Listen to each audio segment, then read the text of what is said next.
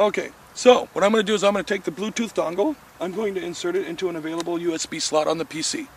Now, in the Visualizer 3D software, I started the software. I'm going to select File, New, and then I have my new dialog box here. I'm going to select Evolution, and it's going to say Transmission Method. I select Bluetooth, and the COM port will come up automatically for me when the unit is when you have everything already installed. The next mode here is the length of field.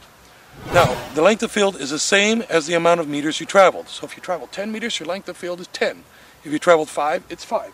So I'm going to select here 5. Then you have zigzag or parallel mode. Once you select that, then you come over here and you hit OK. Upon hitting OK, you come over here, okay, and you're going to say memory to PC, and it's going to say connecting to computer. At this moment in time, you'll wait for the connection to be established. It'll connect, and then it's going to send the data. Once it sends the data, this data will appear here on your screen. You can see the results of your scan, and when it's finished, it will the disconnecting light here will show up, and then it will disconnect automatically, leaving you to continue to work and manipulate your scan and to apply any necessary changes right here on the PC. Now, we recommend a very small and lightweight PC for the field. You have an excellent battery life, and it's very light.